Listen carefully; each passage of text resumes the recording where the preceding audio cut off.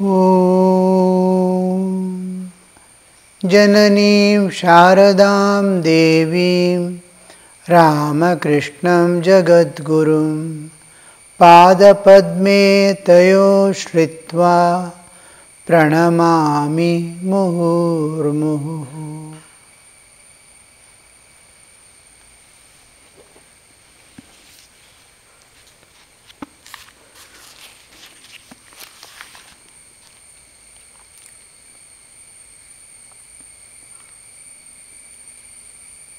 Sri Ramakrishna sings that song.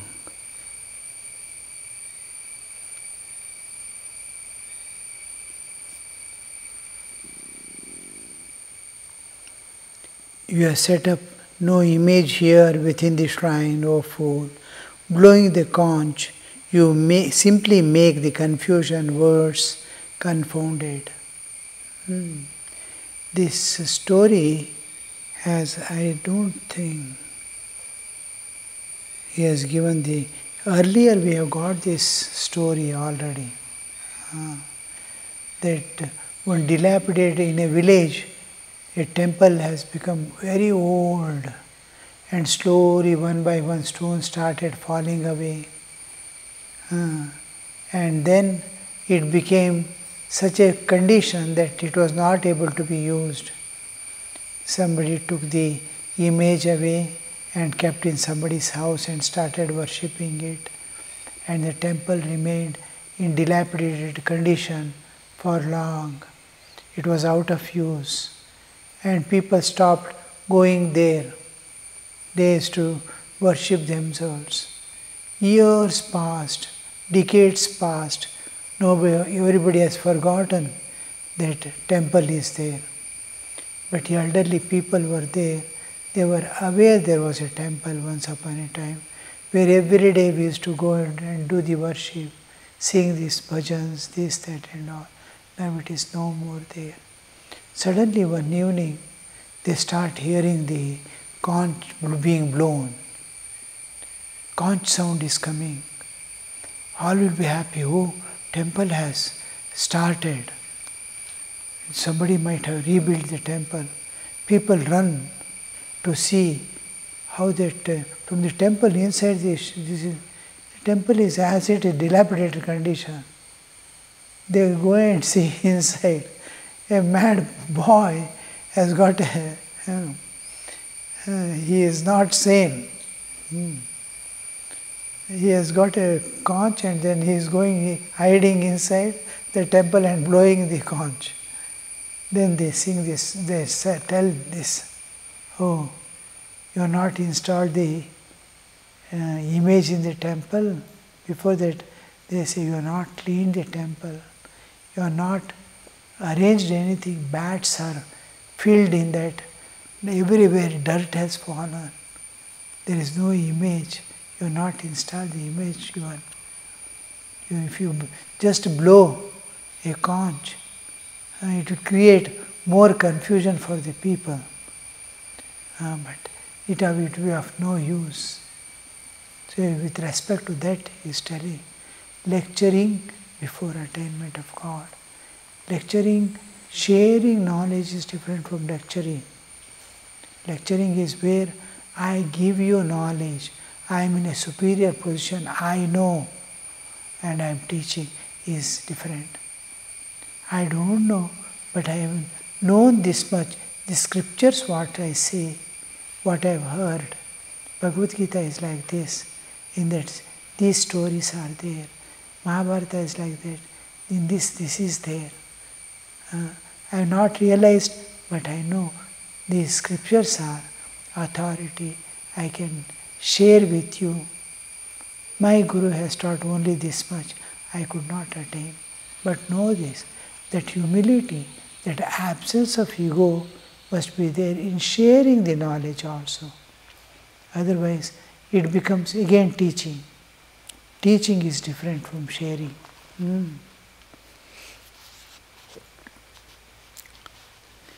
Vijay sat on a raised stool. And before that, you should first cleanse the shrine of your heart. Heart must be clean. no attachments, no aversions, likes and dislikes. Raga, dvesha are not there within. No attachment to anything, to the enjoyments of the world or to the people or possessions. He is free. Heart is not caught by anything. Then means there are no desires towards the world. Then you should install the deity and arrange worship. Yet nothing has been done. What can you achieve by blowing the conch shell and simply making a loud noise?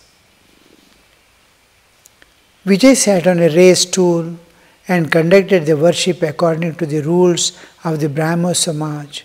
Afterwards he sat by the master to Vijay. Will you tell me one thing? Why do you harp so much on sin? By repeating 100 times, I am a sinner, one verily becomes sinner.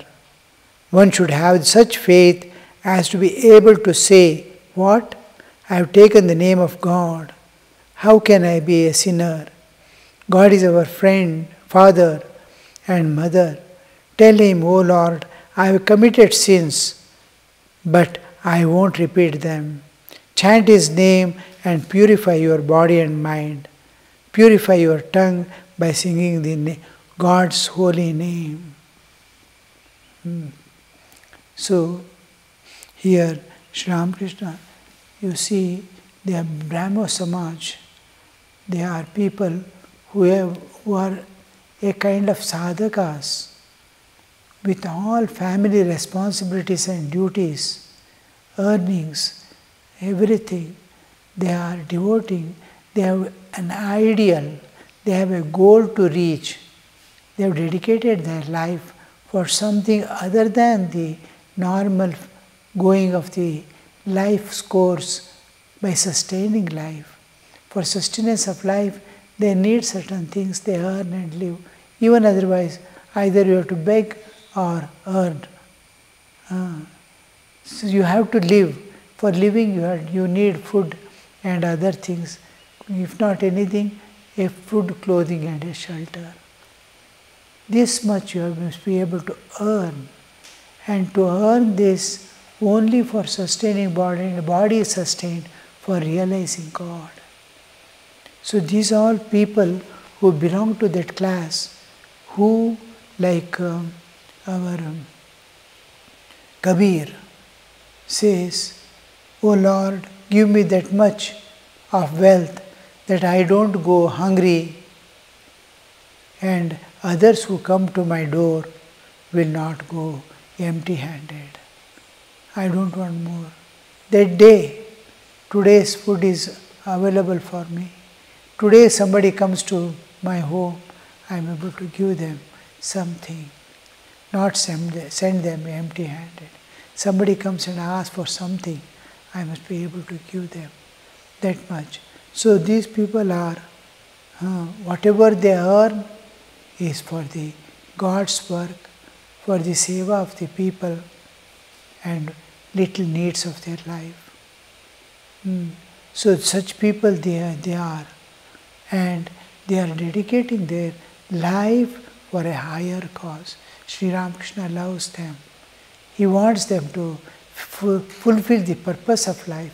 When you have done so much, keep the right step in the right direction and reach.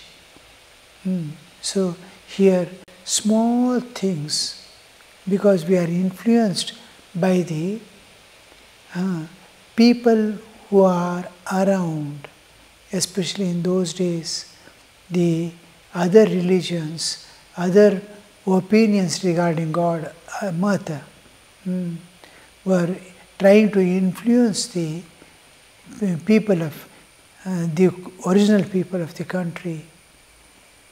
So there was lot of the concept of sin was not there, and the suffering was not there. Life is Ananda Swarupa. Jiva is Ananda Swarupa. The suffering, oh, body suffers, mind suffers, doesn't matter.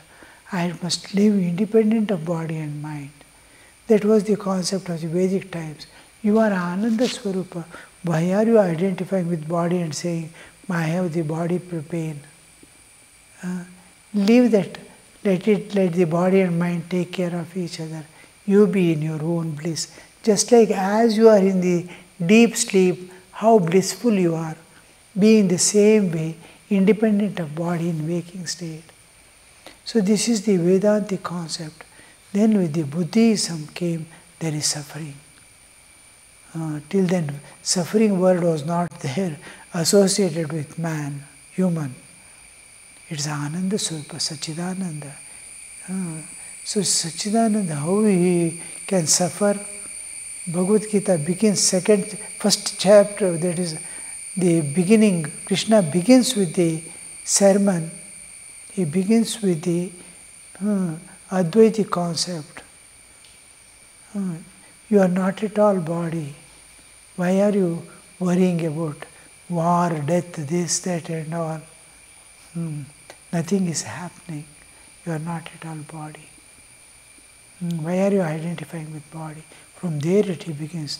Then he gives the moksha sannyasa yoga at the end, and in between the vision of God and then bhakti yoga. Important ways in which it transcends the whole Bhagavad Gita ceremony gives. So it begins with that was the original understanding of man. He is Ananda Swarupa. Slowly Buddhism, it became, oh, you are suffering is there. Buddha sees important four sufferings of mankind. Death, old age, he sees a dead body, old age, diseases, and finally sees a man sitting in his own joy. So these four, why there is suffering? How can man get rid of suffering? So by the time Buddhism spread, oh, there is suffering, overcome suffering. Somebody asks, is there God? He says, did I say there is God? Then, is there not God? Did I say there is no God? You have suffering, get rid of suffering, there is a path. There is a definite path to get rid of suffering. This suffering was made, highlighted during Buddhism. When Christianity came, the concept of sin came into picture. In original Hinduism, that is, at the Vedic period, Vedic times, Vedic understanding was ignorance. You don't know your Atman. Try to get rid of that ignorance. Here the sin came into picture. And the sin, even everybody, by having taken a human birth, they are all sinners. Because original sin, they think of the original sin. Original sin, Adam had done sin, and the sin is continuing through every human that is born because out of Adam, and the original sin is continuing just because you have taken a human body. Swamiji asked this question on this. Before Adam came, he came from divine. Why are you not taking the divine? Divine is flowing down. Why are you neglecting the divine flowing down? He came from the divine. Adam came from the divine. And the divine you left out, only sin you carried down and gave the sin to all people. Original sin is there, original divinity, still earlier, original divinity is there. Why don't you look at the divinity? And why are you continuing the tradition of sin? That sin aspect, Sri Ramakrishna is discussing here. Vijay is, they want to bring about a transformation in these Brahmo people. They want to bring about whatever the other people had complaints and pointing out, idol worship, these things. caste system. All these things they pointed out. They want to remove all these things and make a new religion which is suitable, which is acceptable to all these people. But it will be far from reality. Religion is realization, satya. So, because others are telling, what is your realization if you want to start a new understanding of God?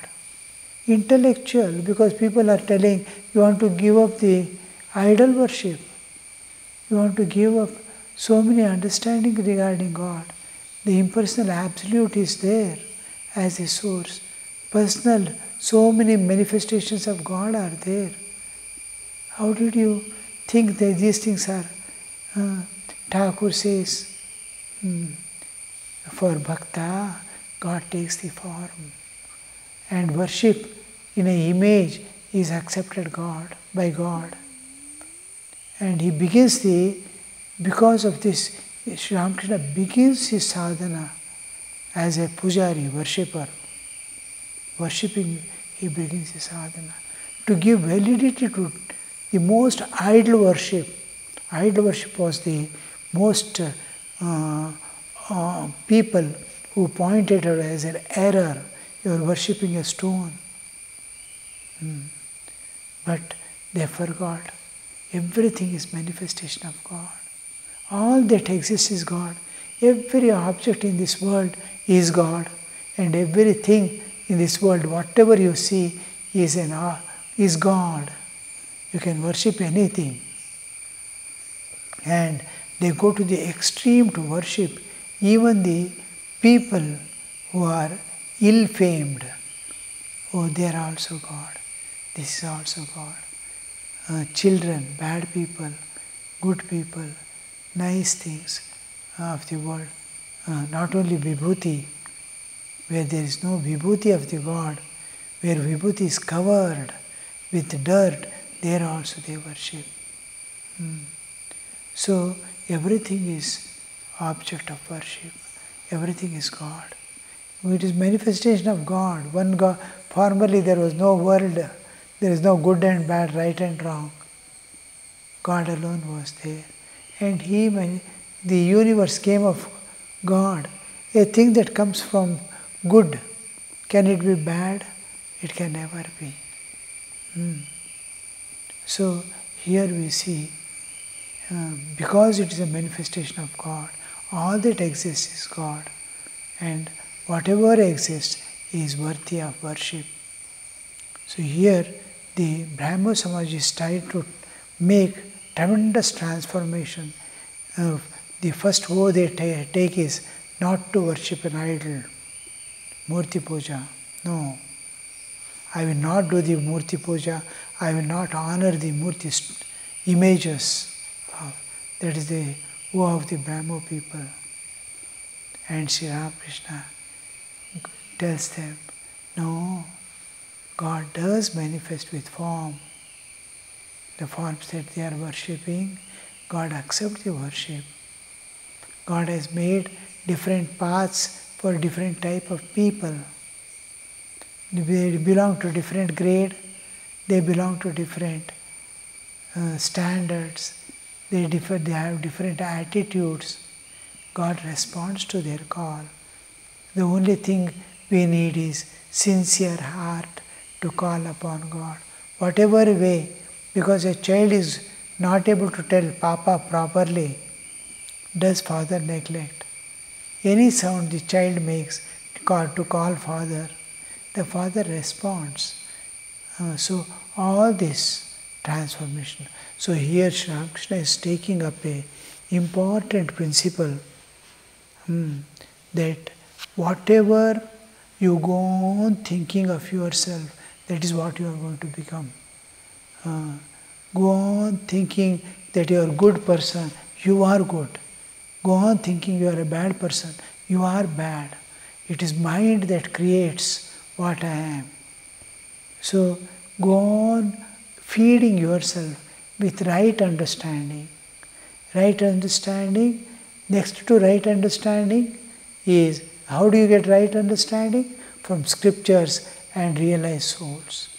Next is the positive suggestions. You give positive suggestion. That is at gross physical level, mental level, at spiritual level. What scriptures say, what realized souls say. Satya, right thing, right thing. Here is feeding through mind positive things. Eliminate the negative things. And then you see that you are getting a strength in the will. You are getting inner strength. It is not a cure. It is not curing the disease. It is pacifying the disease to go further. Somebody is, when in journey, somebody is sick, then we give the medicines till you reach your home and meet a doctor, you can be safe. To that extent we give. It's called relief medicine.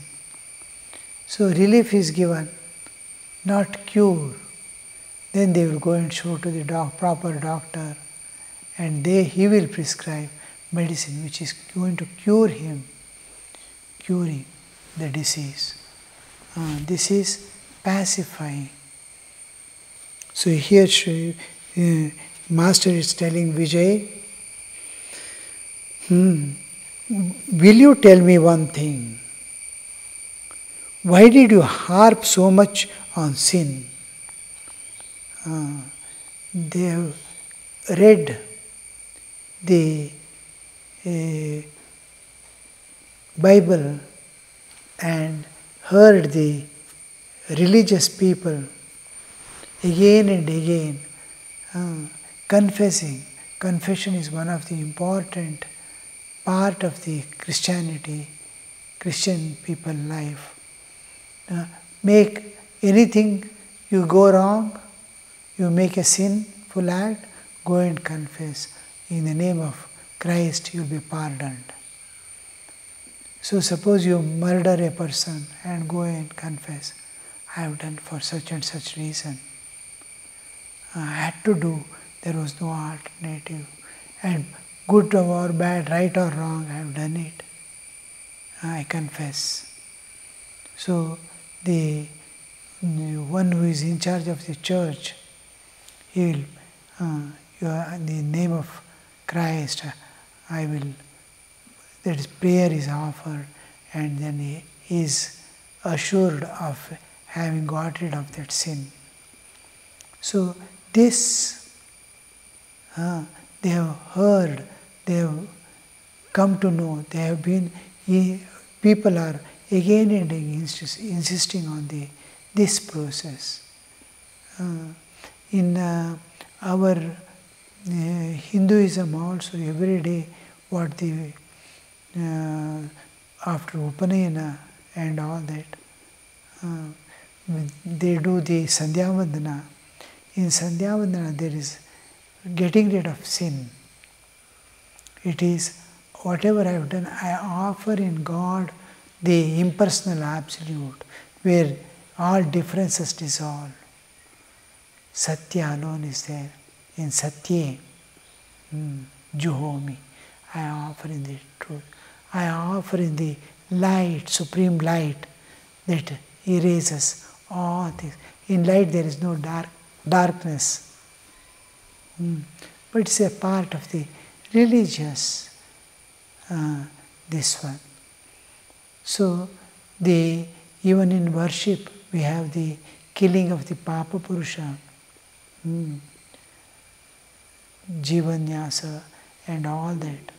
Bhuta Shuddhi is one of the important part where Papa Purusha, the acquired sinful tendencies working as a person within, is destroyed every day during the worship. Bhuta Shuddhi. So there is destruction of the Papa Purusha inside. But these are all processes depending on you are pure, you are eternally perfect. Bring that perfection outside. bring that divinity outside. That's what they see. So, tell me one thing, why did you harp so much on sin? By repeating 100 times, I am a sinner, one verily becomes a sinner. This is an important psychological point, that whatever you think of yourself, you become that. Jemon bhav, temni labh. As you think, so it happens. By repeating 100 times, I am a sinner, you verily become sinner. One should have such faith as to be able to say, what? I have taken the name of God. How can I be a sinner anymore? I have taken the name of God. The faith in God, God's name. Oh, I might have committed. But I am taking the name of God, He is pervading. These are external things, just like dirt accumulated on the mirror. It can be washed away, it can be cleaned. Gold is there, it has fallen in the cow dung. So, doesn't matter. We need not discard the gold, nor see the cow dung, go on seeing the cow dung, forgetting the gold. Gold is important. Gold you have to, it is external cover, wash it off, goes away. Nothing to worry. Though sin and all that, whatever I do, inside, from inside is coming. Inside is pure. I am free from guilt. I am free from, because he doesn't associate himself with the body. The more I am body, I have the sense of good and bad, right and wrong. When I am inside, deeper inside, the ocean, how turbulent it is, ocean. You can't enter into it. Every moment, huge waves are coming. Try to go deeper and deeper. You will see no waves.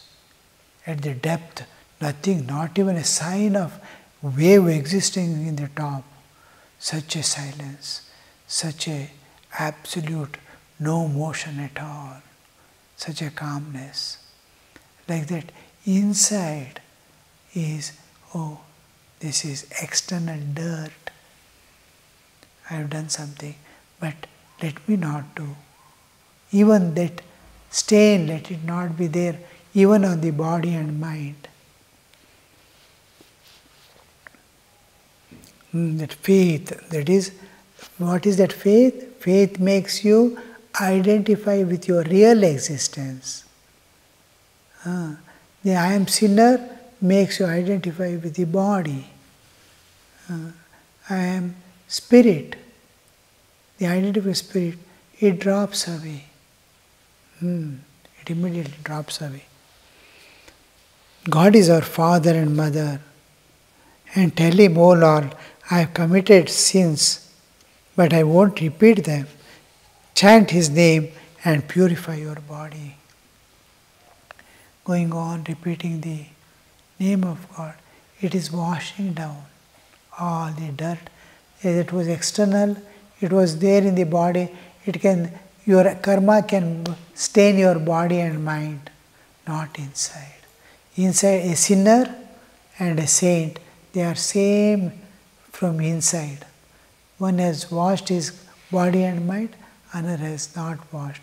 The one who has not washed his body and mind, we call him sinner or a good man.